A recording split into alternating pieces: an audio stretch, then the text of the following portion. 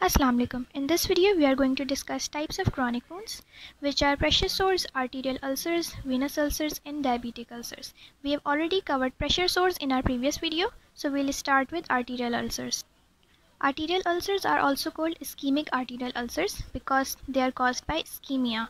So ischemia में होता क्या है कि blood supply tissue को नहीं मिलेगी, tissue which is the skin tissue, और it can be due to blockade of blood vessels. So जब blood vessel block हो जाती हैं, skin को blood नहीं मिलेगा, nutrients नहीं मिलेंगे और ultimately necrosis और ulcer formation हो जाएगी.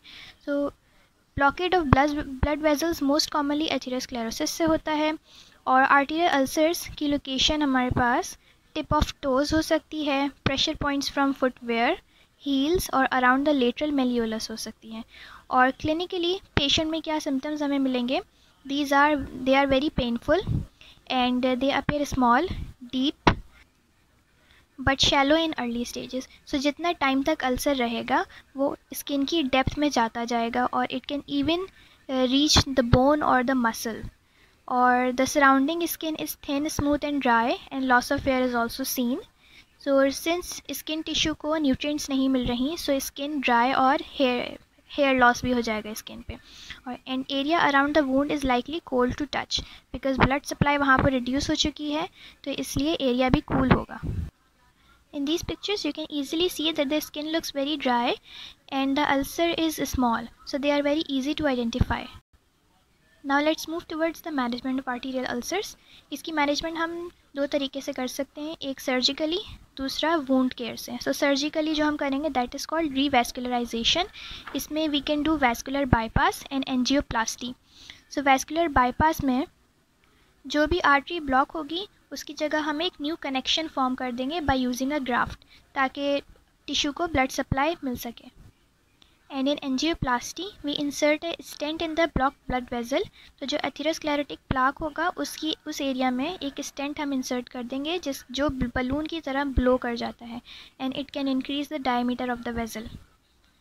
Also, if the site is infected, we must administer antibiotic therapy, and debridement should also be done. Debridement means the removal of the dead tissue and pus. So when blood flow is maintained, the dead tissue must also be removed so that healing may occur. And wound care में हमें क्या करना होता है कि foot को rest दिया जाए. जो भी पेशेंट है वो ज़्यादा वॉक ना करे, हार्ड फुटवेयर ना वेयर करे. और glycaemic control in diabetic patients, Jin sugar अगर डायबिटिक है तो शुगर कंट्रोल की जाए और स्मोकिंग ना की जाए because smoking also delays healing. Second is venous ulcers. Venous ulcers are the most common form of lower extremity wound, accounting for 80 to 90% of all the leg ulcers. So जितने भी हमें leg ulcers मिलते हैं उनमें mostly venous cause ही होता है उनका. So venous cause में हमारे पास reason हो सकते हैं primary valve incompetence. जब wall damage हो जाएगा तो ब्लड एक डायरेक्शन में फ्लो नहीं करेगा, जिसकी वजह से ब्लड पूलिंग हो सकती है. It is also caused by incompetence of perforating veins and incompetence of और ऑब्स्ट्रक्शन ऑफ डीप वेन्स. तो ओल्ड एज में भी वेरिकोज वेन्स हो जाती हैं और अल्टीमेटली इन सारे रीजंस की वजह से ब्लड पूलिंग होने लगती है उस एरिया में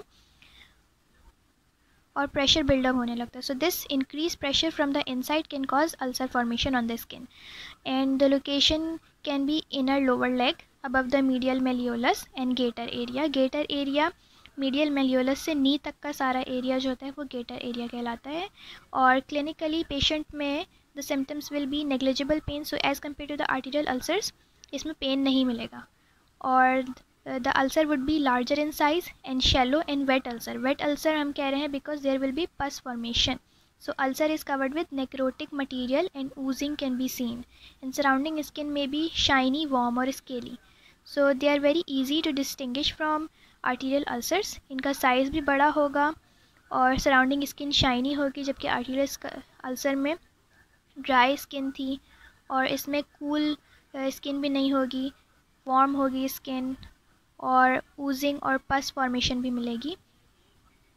और इनकी मैनेजमेंट के लिए we can recommend a patient to elevate there legs, क्योंकि ये अल्सर लेग्स में होते हैं. तो जब लेग का ब्लड पूल होगा, अगर लेग को एलिवेट किया जाए तो वहाँ का जो वेन्स का ब्लड है वो वापस हार्ट की तरफ मूव करने लगेगा.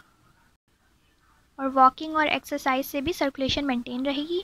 Another treatment is compression therapy. in which the patient wears a stocking. So this stocking applies pressure from outside. So तो जो भी dilated veins होंगी वो compress होती हैं और उसमें blood flow normal हो जाता है. Another type of chronic wound is diabetic ulcer, which is caused by decreased wound healing due to prolonged inflammatory phase. So diabetes is not only about the blood sugar level, but it is a multifactorial disease. और जो factors ulcer cause करवाते हैं उनमें आते हैं microangiopathy, which is damage to small blood vessels, और neuropathy, which is loss of sensation, मतलब nerve damage हो जाती है न्यूरोपैथी में. तो पेशेंट को कोई इंजरी होगी उसको पता ही नहीं चलेगा और वो इंजरी विद टाइम बढ़ती चली जाएगी. Another factor is immunosuppression.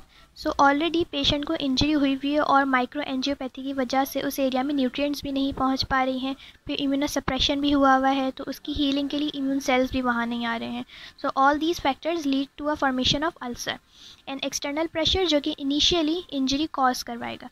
So pressure भी इंक्रीज़ हुआ है उस एरिया में, लाइक हार्ड फुटवेयर की वजह से उस एरिया में प्रेशर बढ़ सकता है और फिर इम्यूनोसप्रेशन और all these factors will lead to the causing severity of ulcer.